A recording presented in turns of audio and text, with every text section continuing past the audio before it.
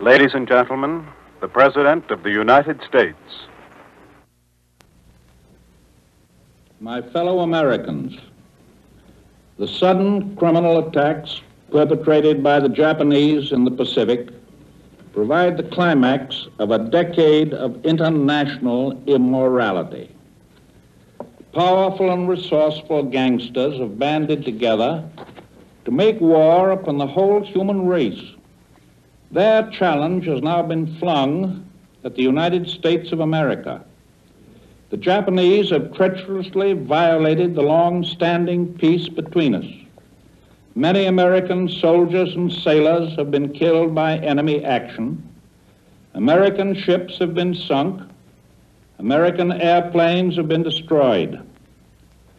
The Congress and the people of the United States have accepted that challenge. Together with other free peoples, we are now fighting to maintain our right to live among our world neighbors in freedom, in common decency, without fear of assault. I have prepared the full record of our past relations with Japan, and it will be submitted to the Congress. It begins with the visit of Commodore Perry to Japan 88 years ago. It ends with the visit of two Japanese emissaries to the Secretary of State last Sunday, an hour after Japanese forces had loosed their bombs and machine guns against our flag, our forces, and our citizens. I can say with utmost confidence that no Americans today or 1,000 years hence need feel anything but pride in our patience and in our efforts through all the years toward achieving a peace in the Pacific which would be fair and honorable to every nation, large or small. And no honest person today or 1,000 years hence will be able to suppress a sense of indignation and horror at the treachery committed by the military dictators of Japan under the very shadow of the flag of peace borne by their special envoys in our midst. The course that Japan has followed for the past 10 years in Asia has paralleled the course of Hitler and Mussolini in Europe and in Africa. Today, it has become far more than a parallel. It is collaboration, actual collaboration, so well calculated that all the continents of the world and all the oceans are now considered by the Axis strategists as one gigantic battlefield.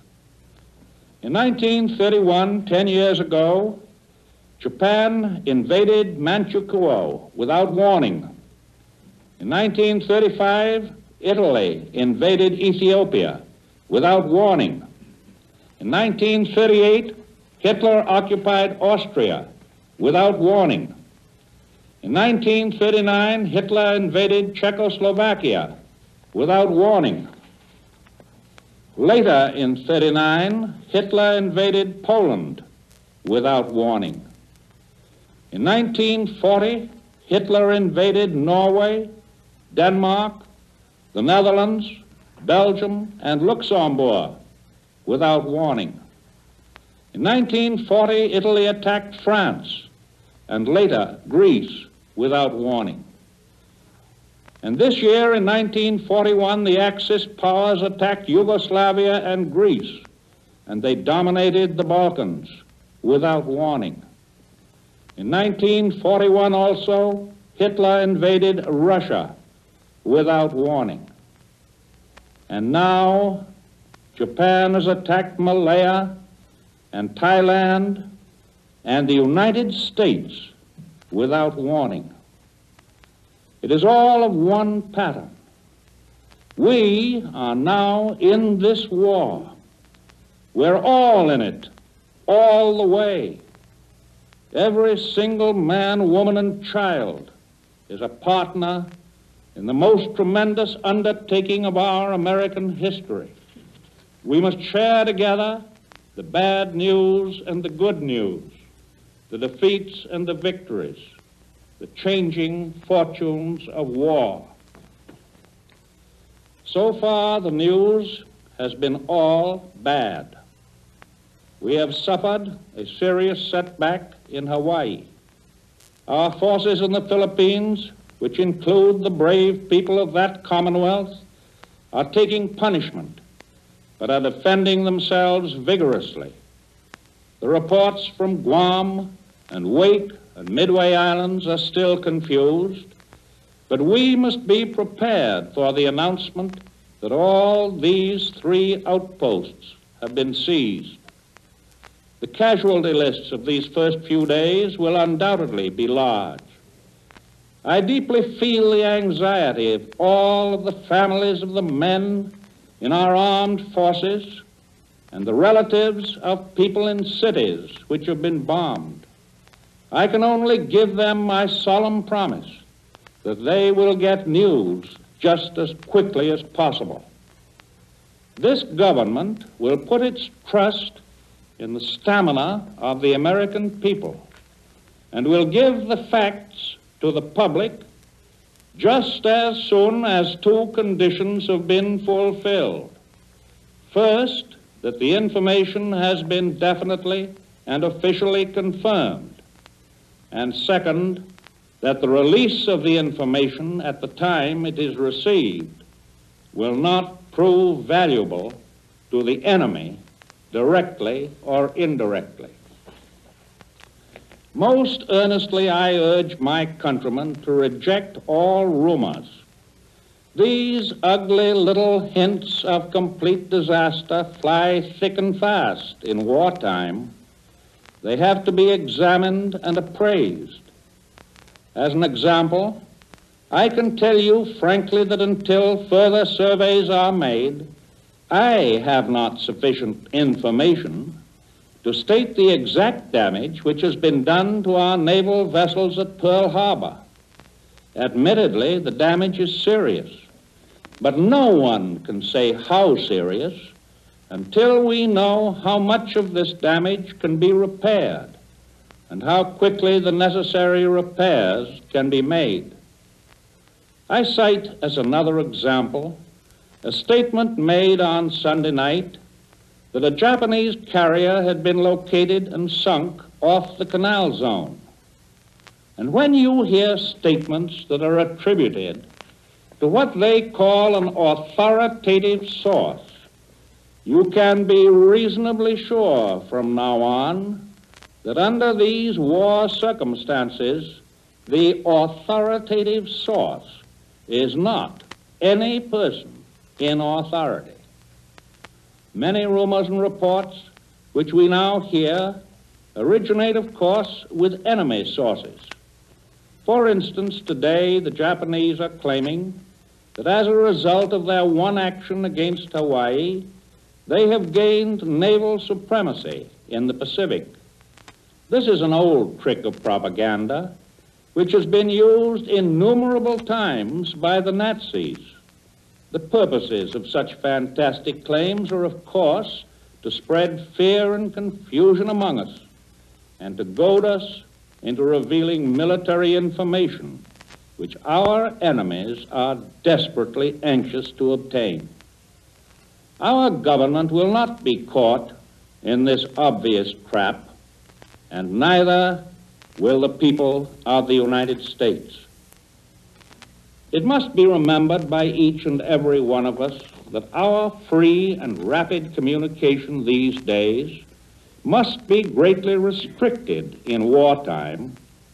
It is not possible to receive full and speedy and accurate reports from distant areas of combat. This is particularly true when naval operations are concerned. For in these days of the marvels of the radio, it's often impossible for the commanders of various units to report their activities by radio at all, for the very simple reason that this information would become available to the enemy and would disclose their position and their plan of defense or attack. Of necessity, there will be delays in officially confirming or denying reports of operations, but we will not hide facts from the country. If we know the facts, and if the enemy will not be aided by their disclosure. To all newspapers and radio stations, all those who reach the eyes and ears of the American people, I say this: you have a most grave responsibility to the nation now and for the duration of this war. If you feel that your government is not disclosing enough of the truth, you have every right to say so. But in the absence of all the facts as revealed by official sources, you have no right in the ethics of patriotism to deal out unconfirmed reports in such a way as to make people believe that they are gospel truth. Every citizen in every walk of life shares this same responsibility. The lives of our soldiers and sailors, the whole future of this nation, depend upon the manner in which each and every one of us fulfills his obligation to our country. Now a word about the recent past and the future. A year and a half has elapsed since the fall of France, when the whole world first realized the mechanized might which the Axis nations had been building up for so many years. America has used that year and a half to great advantage. Knowing that the attack might reach us in all too short a time, we immediately began greatly to increase our industrial strength and our capacity to meet the demands of modern warfare.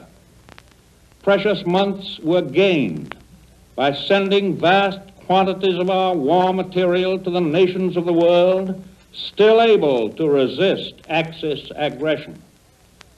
Our policy rested on the fundamental truth that the defense of any country resisting Hitler or Japan was in the long run the defense of our own country.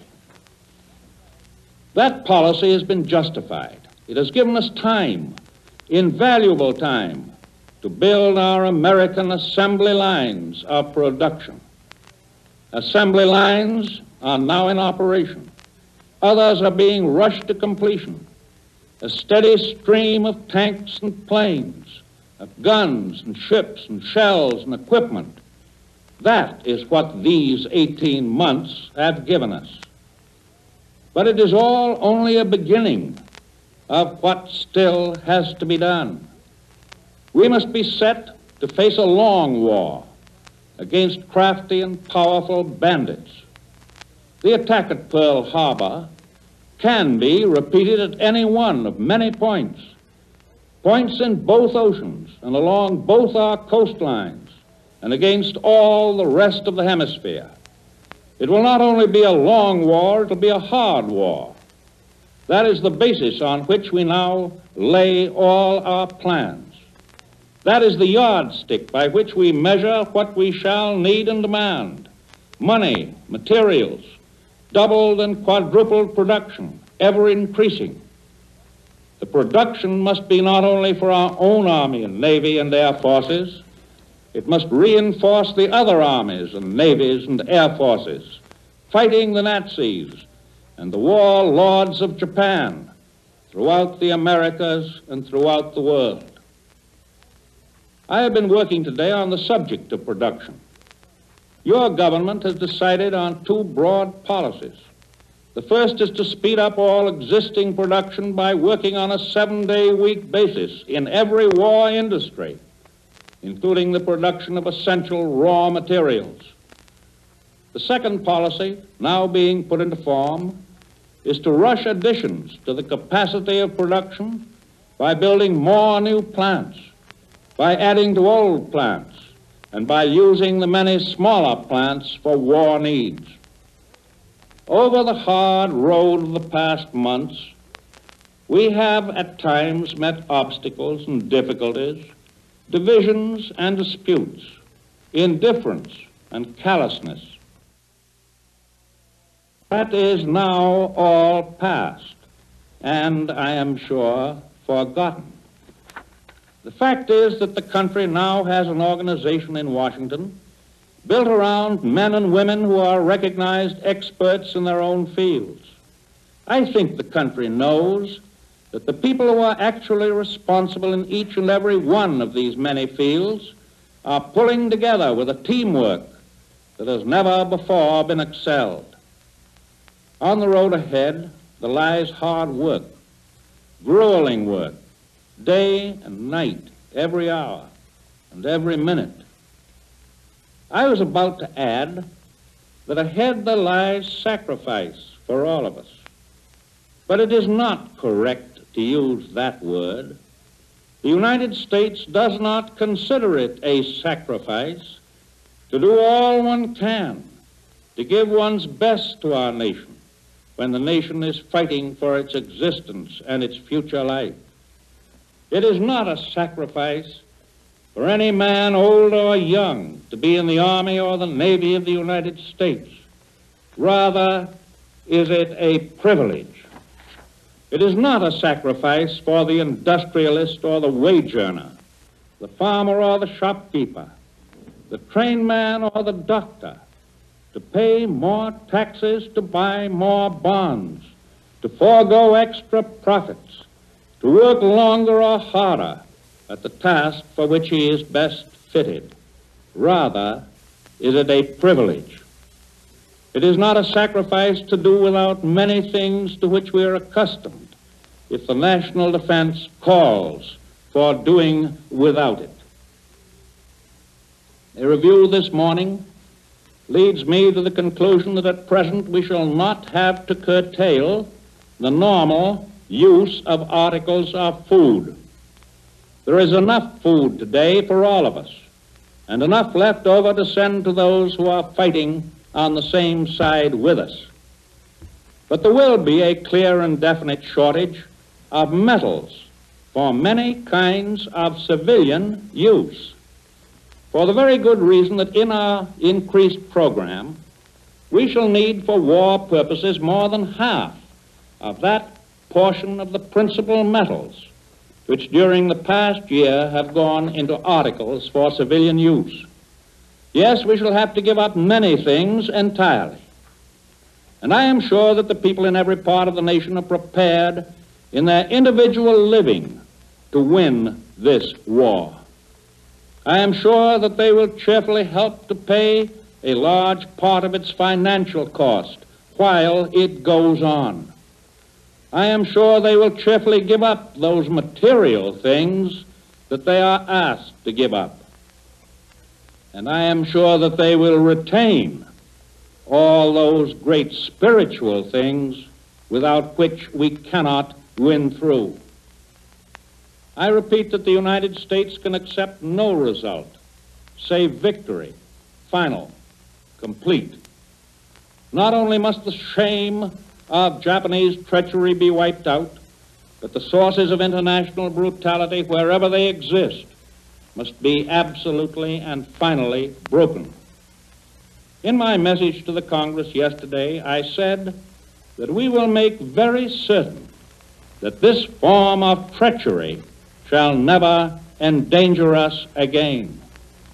In order to achieve that certainty, we must begin the great task that is before us by abandoning once and for all the illusion that we can ever again isolate ourselves from the rest of humanity. In these past few years, and most violently in the past 3 days, we have learned a terrible lesson. It is our obligation to our dead. It is our sacred obligation to their children and to our children that we must never forget what we have learned. And what we have learned is this: there is no such thing as security for any nation or any individual in a world ruled by the principles of gangsterism.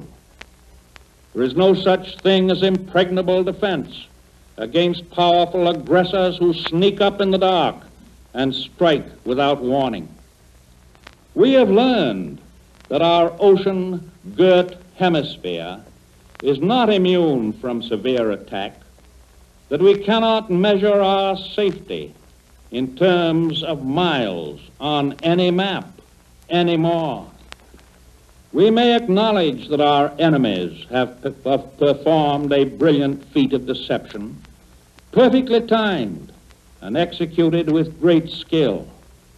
It was a thoroughly dishonorable deed, but we must face the fact that modern warfare as conducted in the Nazi manner is a dirty business. We don't like it.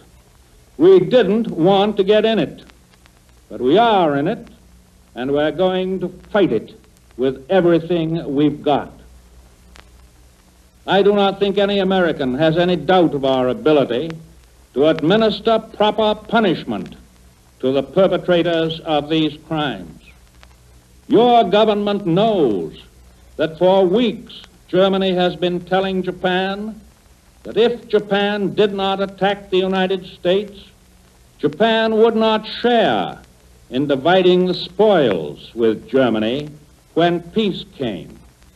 She was promised by Germany that if she came in, she would receive the complete and perpetual control of the whole of the Pacific area. And that means not only the Far East, but also all of the islands in the Pacific, and also a stranglehold on the west coast of North and Central and South America. We know also that Germany and Japan are conducting their military and naval operations in accordance with a joint plan. That plan considers all peoples and nations which are not helping the Axis powers as common enemies of each and every one of the Axis powers. That is their simple and obvious grand strategy. And that is why the American people must realize that it can be matched only with similar grand strategy.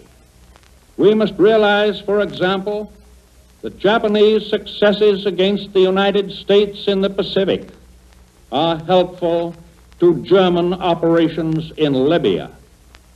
That any German success against the Caucasus is inevitably an assistance to Japan in her operations against the Dutch East Indies.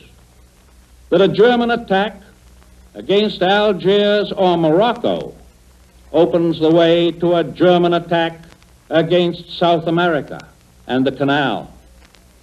On the other side of the picture, we must learn also to know that guerrilla warfare against the Germans in, let us say, Serbia or Norway helps us, that a successful Russian offensive against the Germans helps us, and that British successes on land or sea in any part of the world strengthen our hands.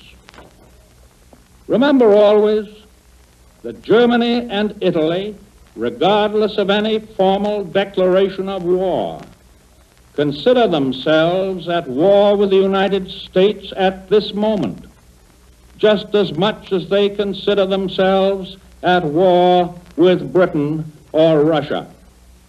And Germany puts all the other republics of the Americas into the same category of enemies. The people of our sister republics of this hemisphere can be honored by that fact. The true goal we seek is far above and beyond the ugly field of battle.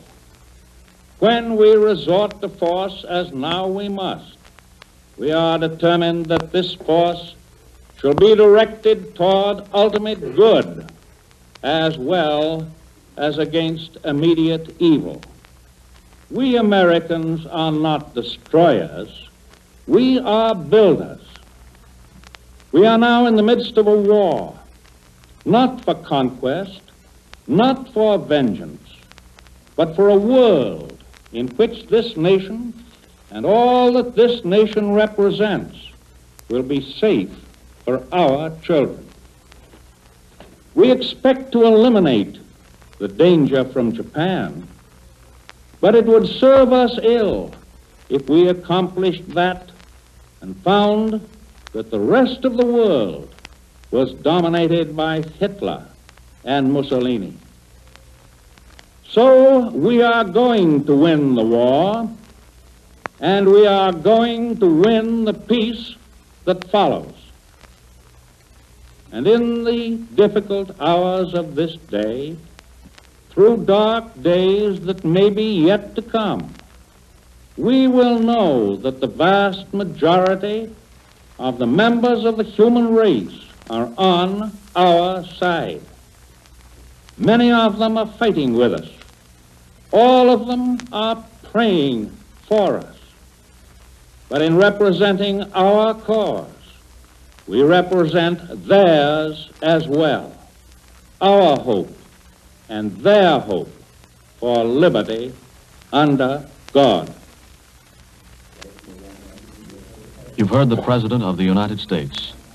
Ladies and gentlemen, the national anthem.